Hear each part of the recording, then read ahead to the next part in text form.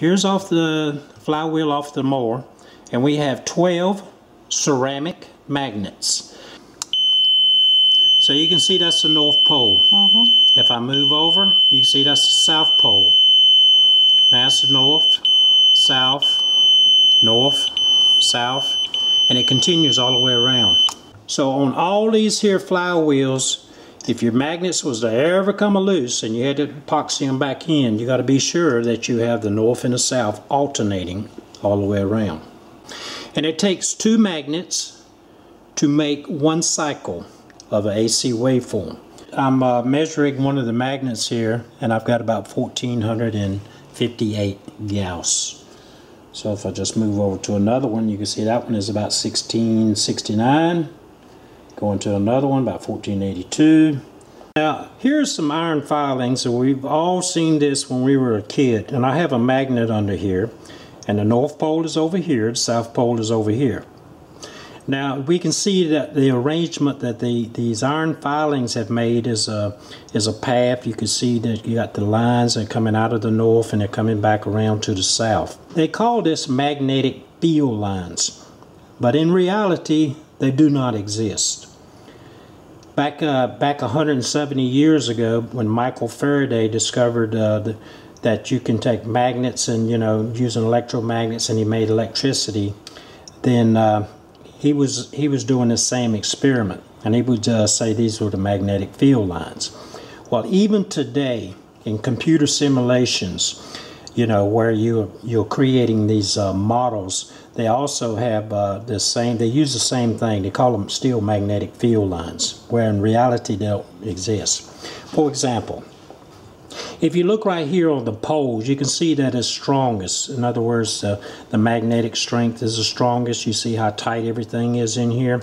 But what about in these areas where there's nothing? In other words, there's gaps. Say like right in here, there's gaps. Does that mean that there's no magnetic field at all in there? No. The magnetic field is continuous. It is all around the magnet, and this is just a 2D representation, so it's a 3D. This here will go 3D all the way around as far as the magnetic field. You can think of it like if you look at maps of high pressure and low pressure, and you'll see the curves and the circles and everything that they draw. You'll see the high pressure area, you'll see the low pressure areas with the drawings that they have. They use the same type of technique that they use when they're representing magnetic field lines. So they'll draw circles.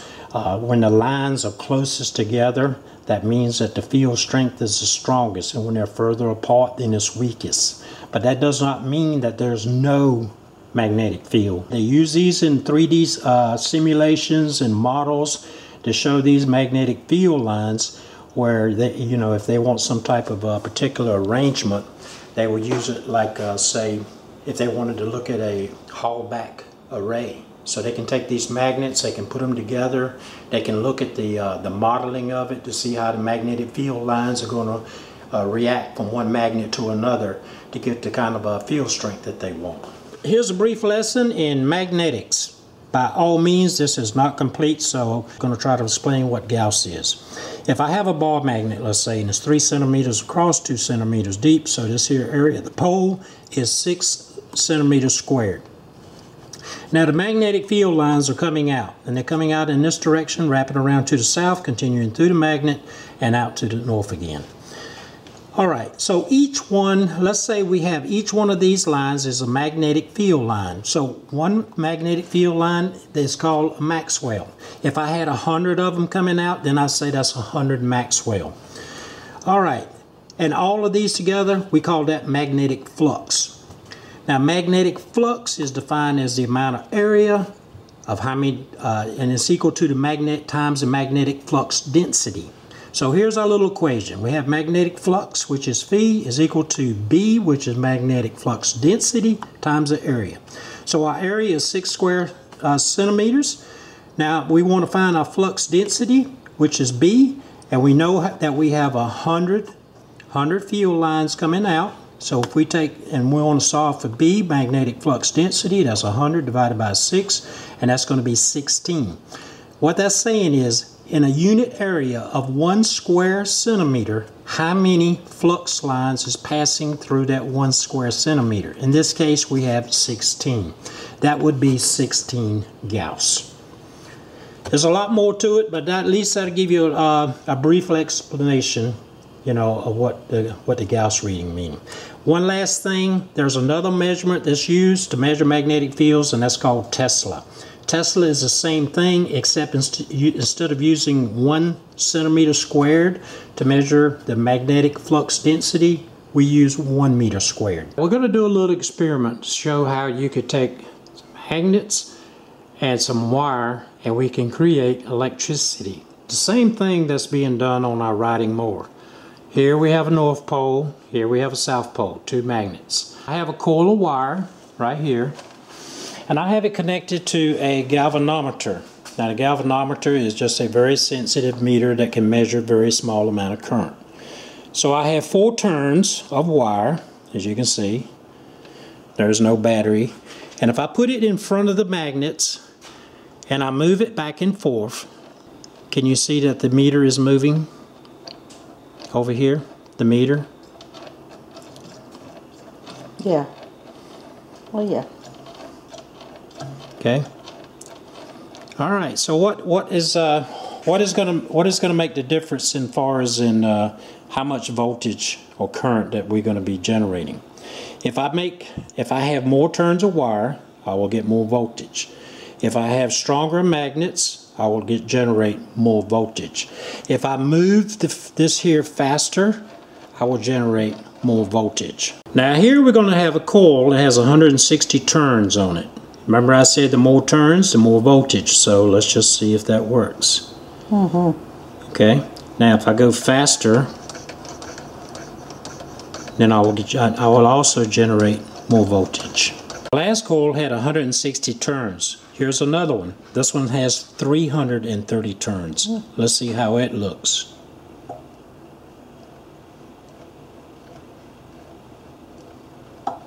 So you can see we're generating more current because we have more turns. Now let's go back to our original coil here, right? 160 turns.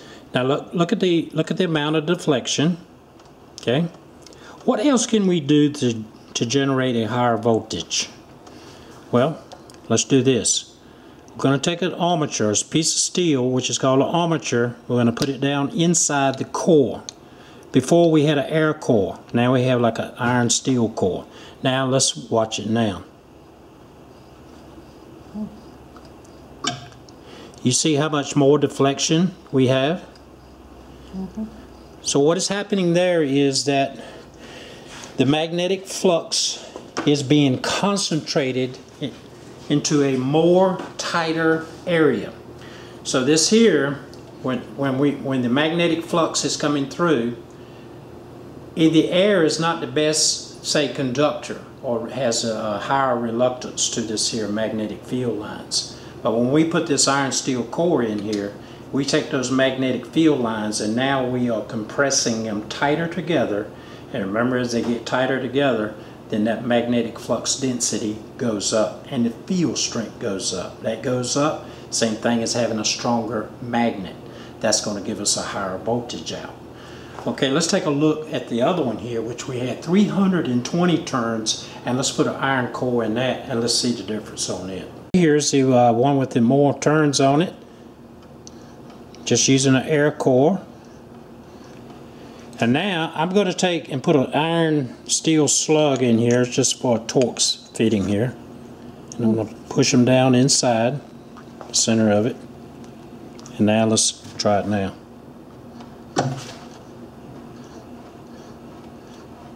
See the difference? So we just made this here stronger, and then we'll get more voltage out of it. Now let's take a look at our stator that came off the riding mower. Now this here has got 2 leads. This is a dual circuit charging system. Now we can see that we got a red lead and we got a black lead. The red lead is generating AC voltage and the black lead is generating AC voltage.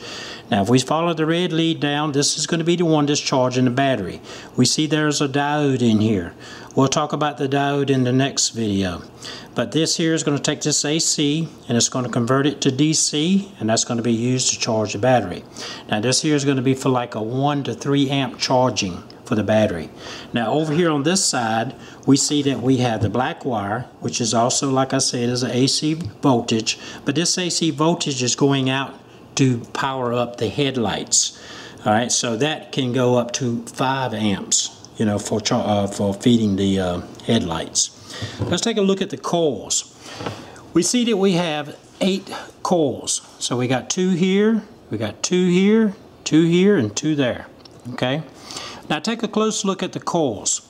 We see that 4 of the coils are wound with thicker wire. So we have this one, this one, this one, and this one. These 4 with the thicker wire is going to be for the headlights. We have it go up to 5 amps, so that's why we have a thicker wire. Then we have the other 4, they're wound with a thinner wire, and this is from 1 to 3 amps on the charging of the battery. Okay. Also notice that the coils are wound, like in this particular one, you can see that it comes across and it's being wound in a clockwise direction, and then it comes down and it's now being wound in a counterclockwise direction. Then it goes up and the same thing.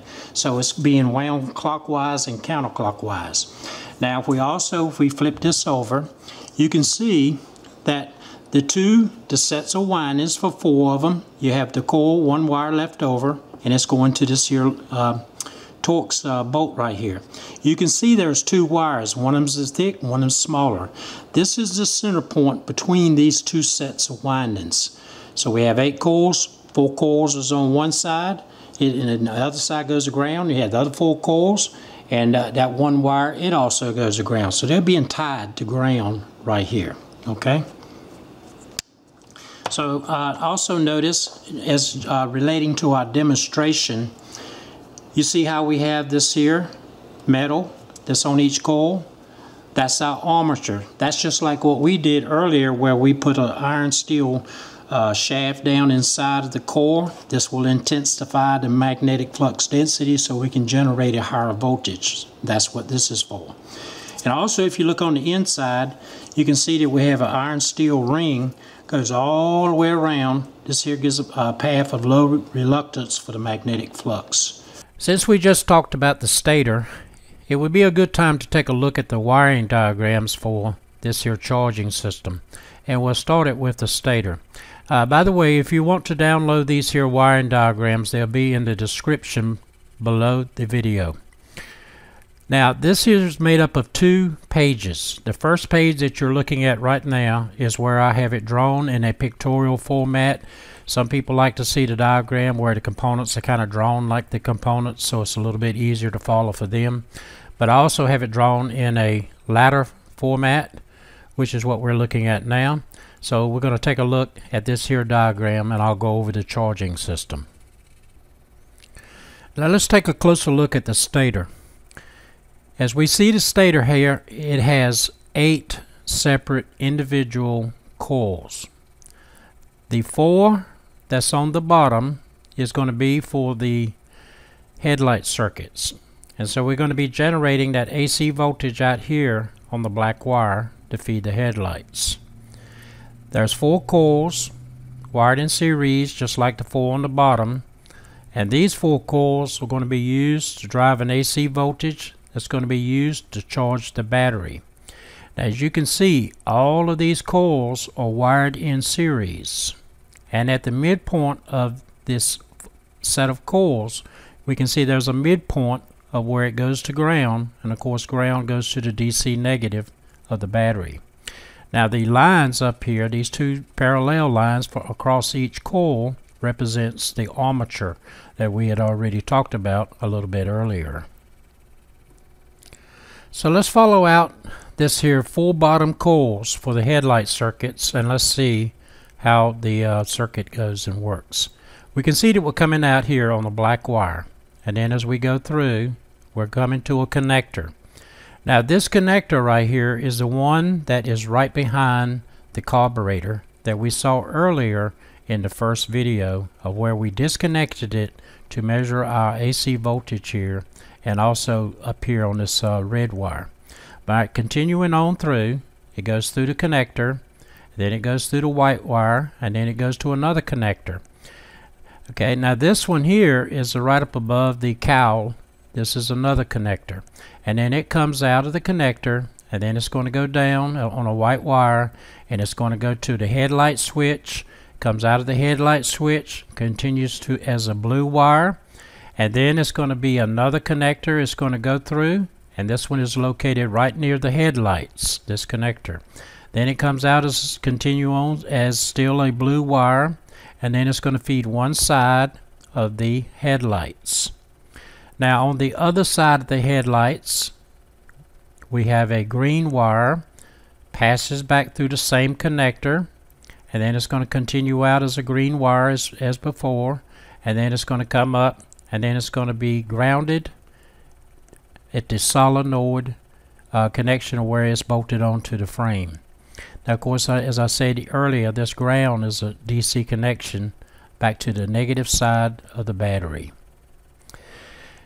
Okay, so if we come up here now, if you look at these other 4 coils that's up on the top, we can see that this here is going to be going out as a red wire, and you can see that it's feeding a diode. Now this diode we'll talk about in the next video, and the purpose of it is to take the AC that's on the red wire, and it's going to convert it to DC. So over here on this other side of the diode, we're going to have a DC voltage, and it's going to go through the connector, and this is the same connector that's behind the carburetor, and then it's going to go out as a red black wire, and then it's going to go through a connector, it's one right up above the cowl, and then from out of the connector it continues on as a red black wire, then it comes on down, then it goes over through to the ignition switch on terminal 2. Now this here switch contact is going to be in a closed position when the engine is running. So it's going to continue through this closed contact. It's going to go internally in the ignition switch, and it's going to come out on terminal 5. And now it's going to be a red with a white tracer. It's going to go to the ammeter, passes through the ammeter, and then it's going to continue on as a red white wire. Then it's going to go through the 20 amp control fuse. Then it's going to continue on out as a red wire. The red wire will come back, and it will go all the way back to the positive side of the battery.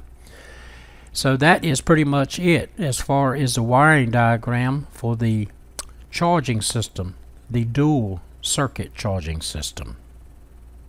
Alright, let's get some resistance measurements on this here stator. Alright, first we're going to turn on the meter here, and let's turn it over to ohms. And let me give you some light here. Maybe that'll help a little bit.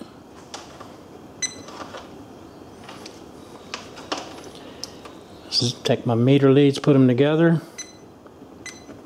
Let's go to high resolution. Let's zero out my test leads. Now, first measurement we're going to get is between the red wire, and we're going to go to ground. And let's see what we get. We'll let it stabilize.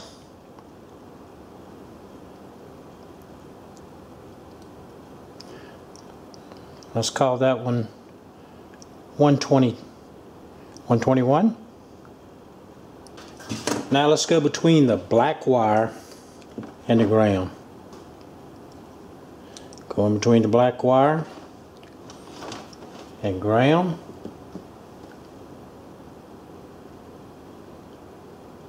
Looks like we're going to have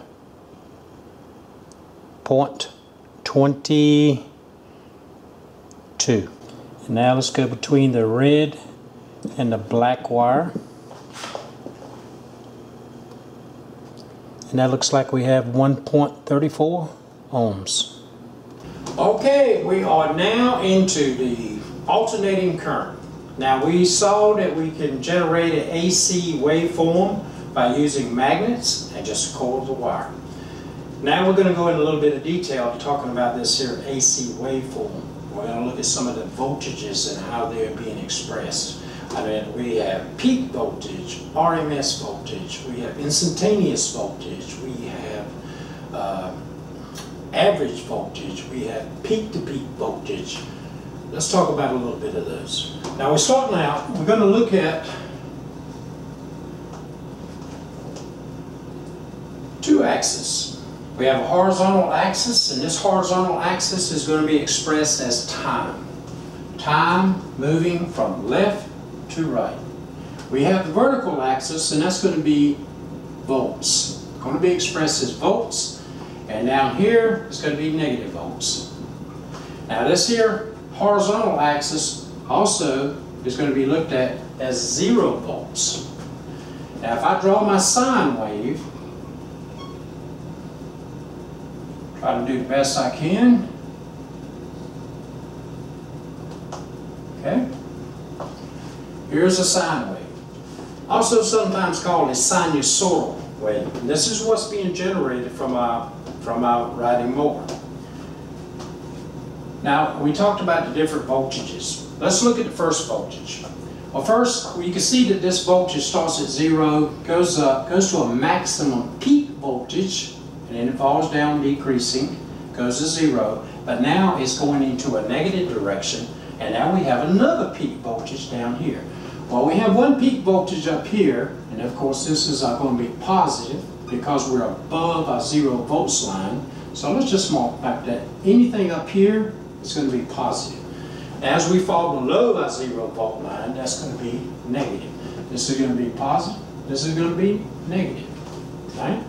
So if we have a positive volts up here, this peak at the positive point, well of course we have one down at the bottom.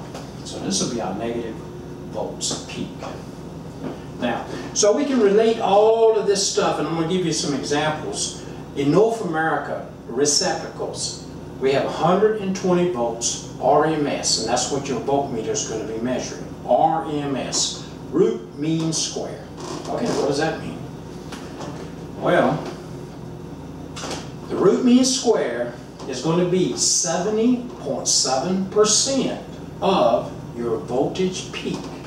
So wherever we go up to here, there's our voltage peak, 70.7%. You know, we measure from 0. If we come up 70.7% of the peak, we can say right there, let's say it's going to be 120 volts RMS. All right? Now, what does that mean? Okay, this voltage is continuously varying all the time from 0 to peak, and now it's decreasing, still positive, going to 0. Now it's going in the negative direction. Well, if we could equate that to a battery, which does not vary its voltage, what would that battery voltage equate to for this here sine wave to be continuously varying? Well, what they do is if you take a heater and you take a battery, and let's say we take this battery and we hook it up to a heater. Now this heater is going to give us so much heat off of that. Alright? Well, this is going to give us so much heat. And it's always varying. But how could we equate this here that's varying to this battery, which is going to be stable voltage? Well, it turns out that this battery voltage would be 120 volts. That, the heating effect from this here heater, is the same exact thing as this here voltage here that's continuously varying, which is at 120 volts RMS. And RMS means root mean square. Now I can show you how that's derived, but that's a little bit more involved than what we want to get into in this video. We'll save it for another time. Let's look at a few things here and relating some of this here voltage, RMS, peak voltage. Let's see if we can define it a little bit. Now if I take voltage RMS, okay, and I take my peak voltage and I divide it by the square root of 2, then I will get this equation to find out what VRMS is. Sometimes you may see this equation written as this: 0.707, that's that 70.7% that I talked about, times the peak voltage, right? That also will get you that. How did you get this? Well, if you take 1 divided by the square root of 2, and the square root of 2 is equal to approximately 1.414, then you will get 0.707. And then you can multiply times the voltage peak. Let's say that I want to know what voltage peak is. Well, we can come back and we can say voltage peak is, if I cross multiply, then I'm going to get the square root of 2 times VRMS. Now, do you remember we was talking about VRMS?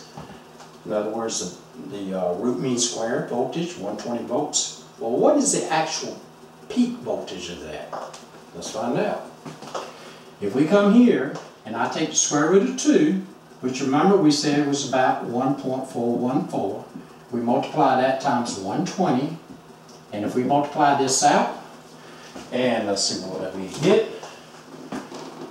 If I say 1.414 times 120, then we get 169.68 volts. Okay?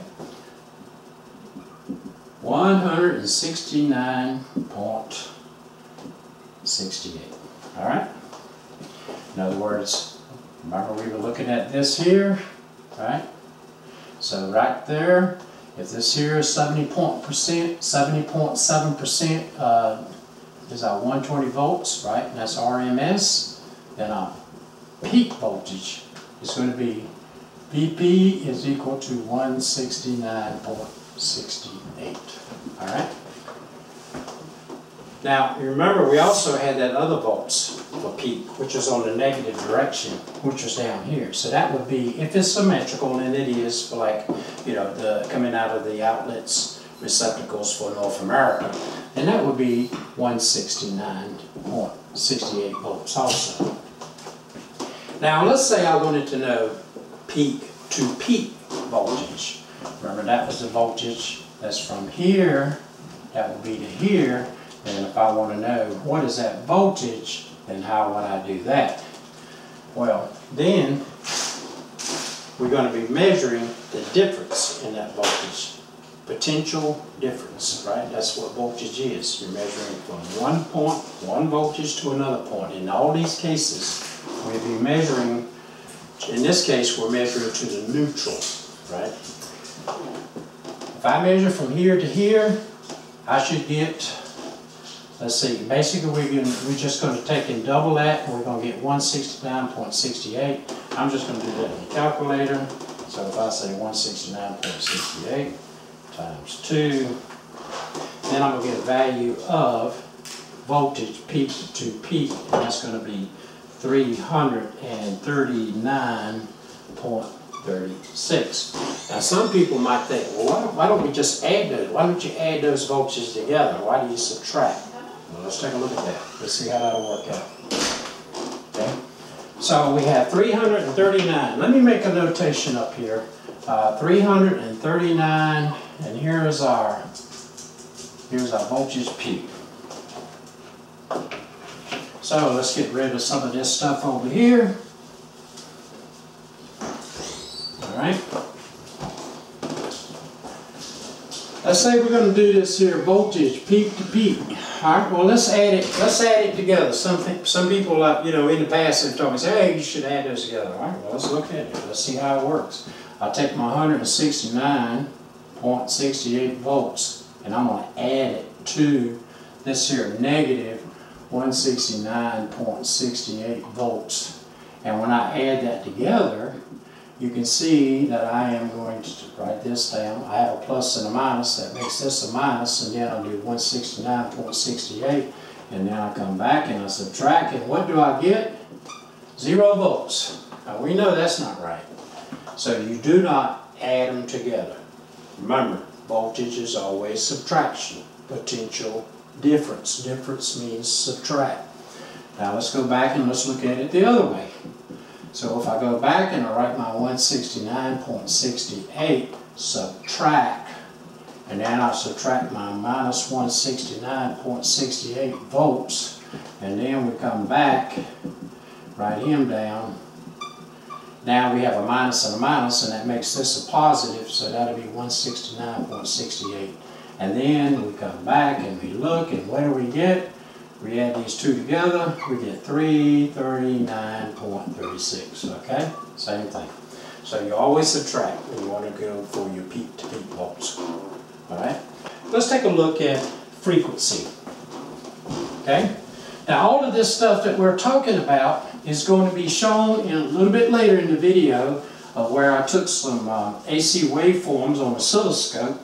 I used a picoscope, 4425, and so we're going to be looking at some of these waveforms, and that's where I'm going over this now so that I don't have to go re-elaborate inside, you know, looking at the waveforms.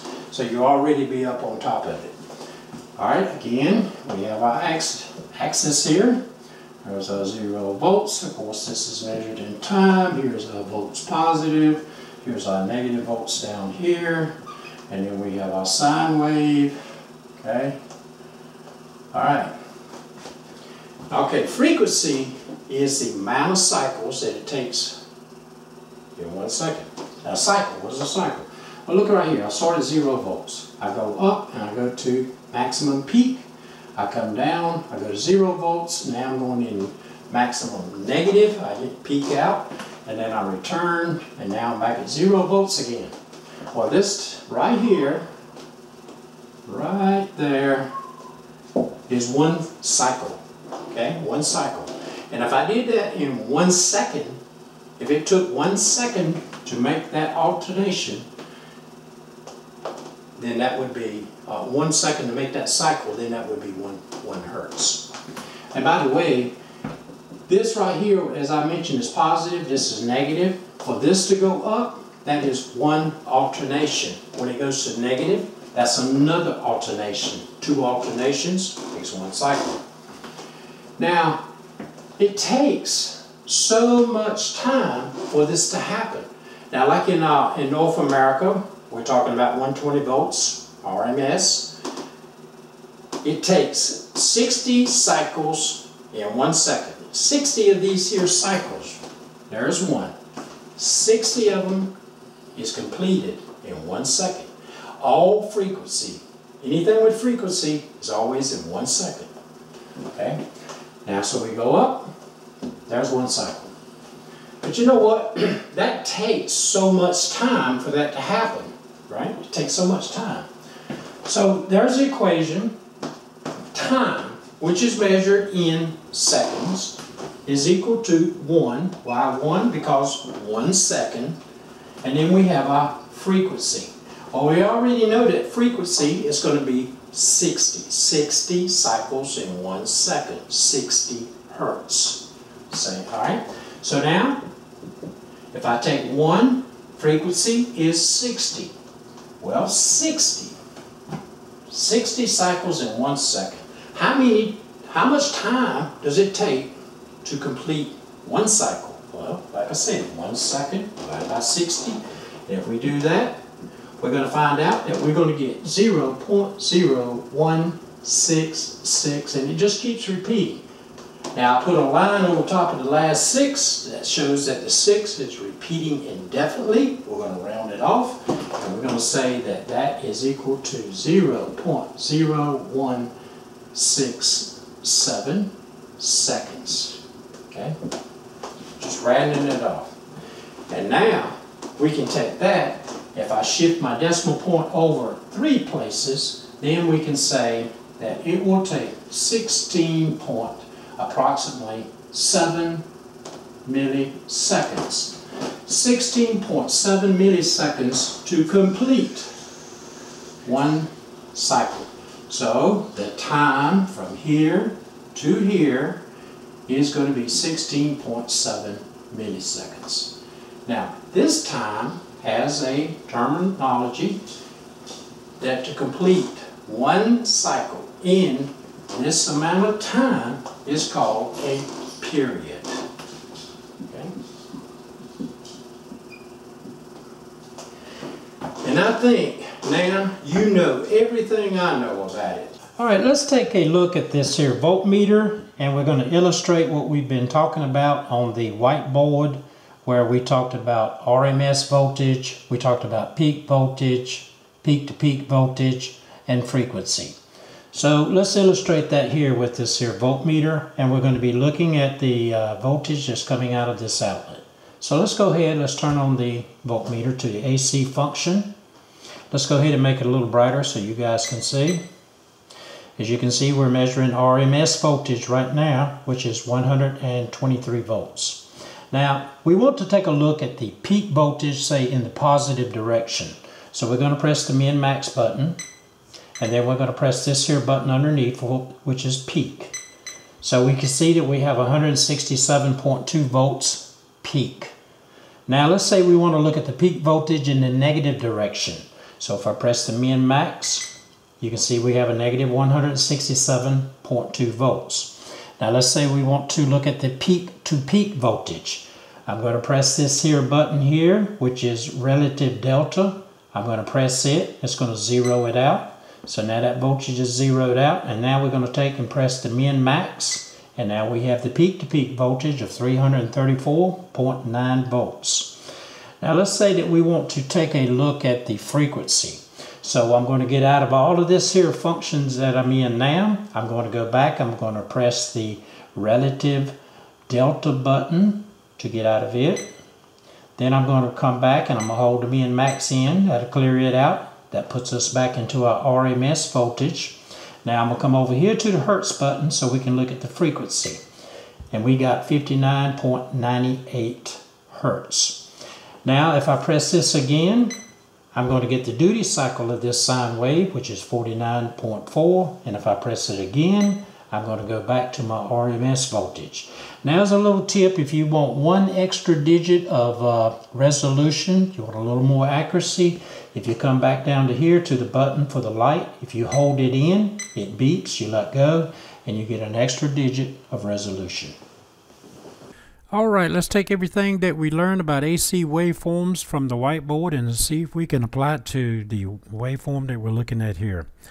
Now this is a waveform that was taken off of the stator.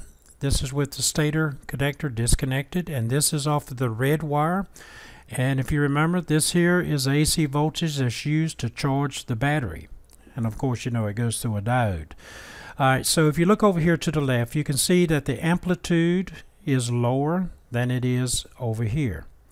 Well, this is when the engine was running at an idle condition, and this is when it was running at a wide open condition, and then it went back to idle over here.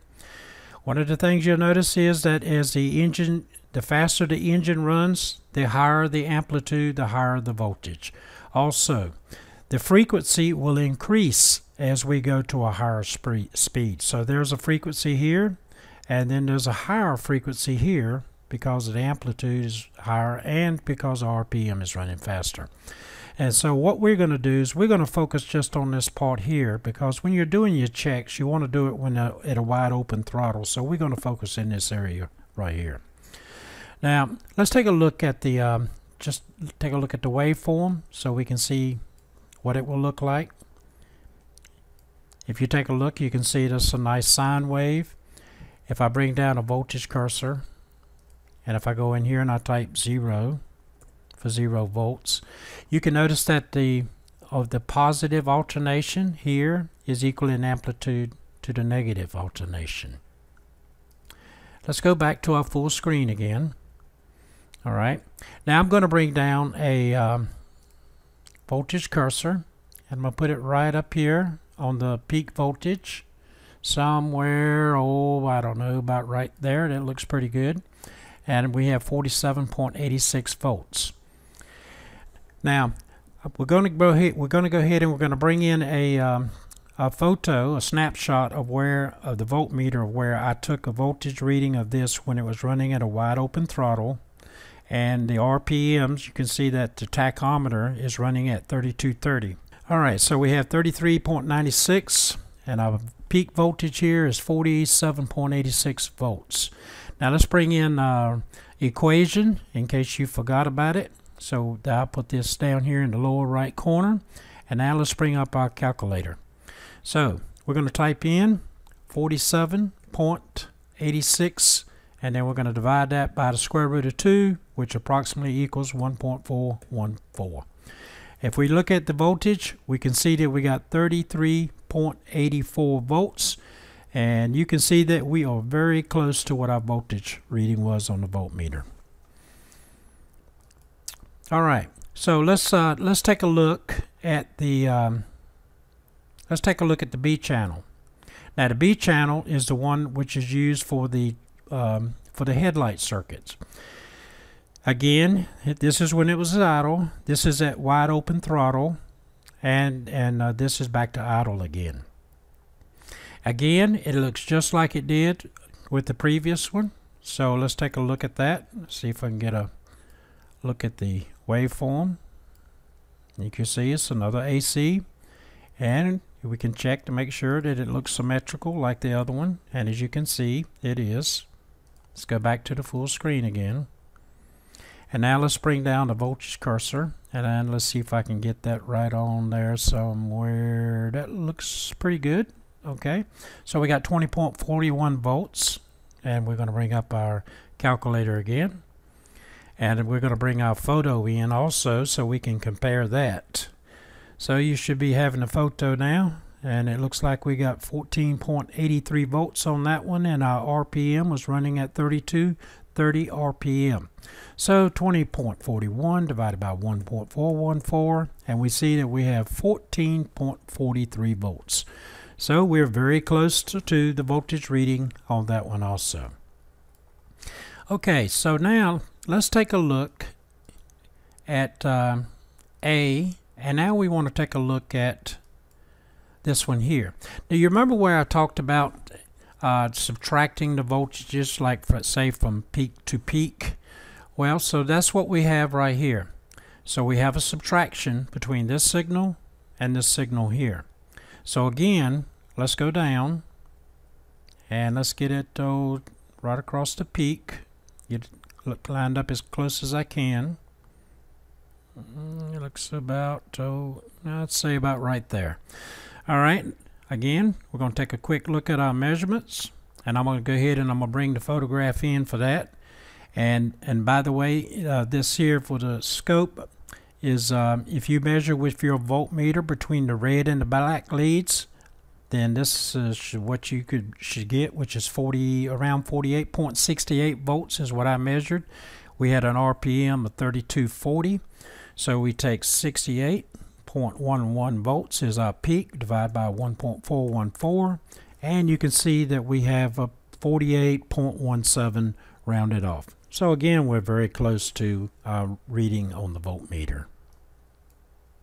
Now I should point out that Picoscope, the software, can actually do these measurements for you instead of us doing them manually. So if I was to bring in a time cursor, place it here, well, we'll place it here. We'll let Picoscope figure out between these two time cursors what is actually the RMS voltage for us. So if we come down here, click on the measurement, yep, we have the AC waveform. We're looking at ACRMS, and we want to see what it is between the rulers.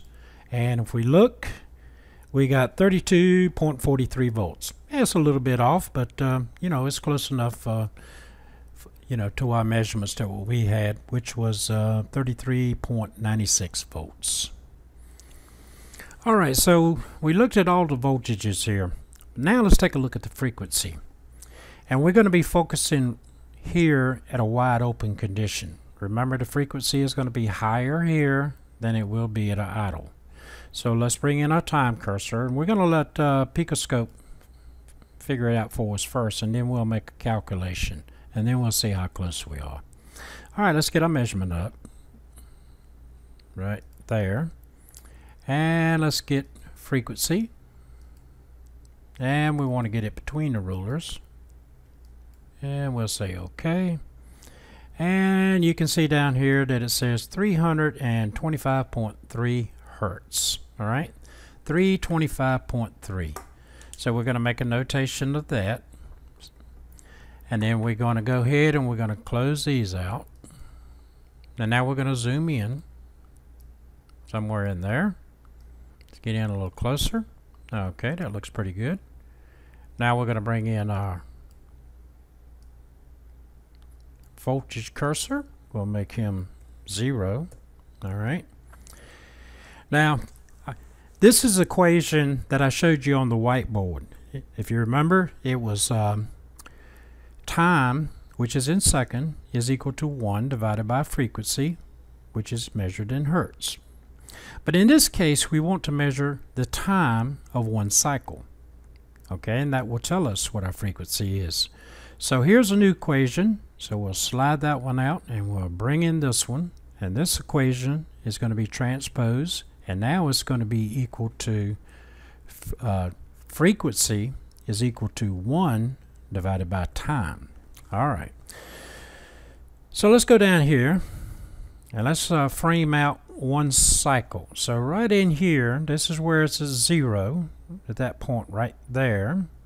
And let's get another one. So it looks like we're going to be somewhere right in there.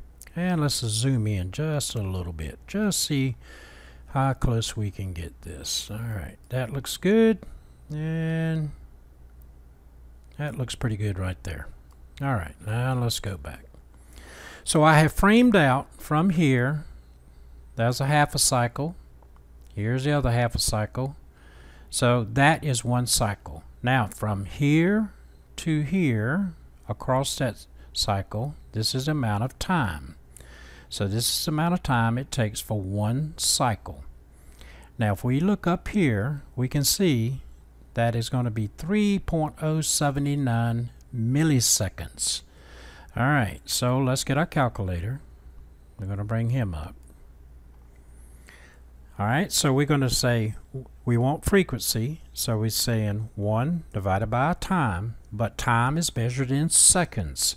So we have to take this here decimal point that's up here, the measurement, we have to shift it over to the left 3 places to get it into seconds. So let's see, 1, 2, 3, and 0, 7, 9. 3, let's make sure I'm right.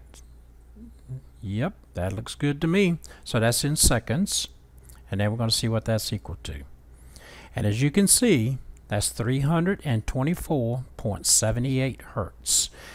And Picoscope calculated 325.3. So we're very close. Okay, that is going to conclude this video, the number 2 video. And in the next one, we will be looking at the DC output and we will focus a little bit on the diode.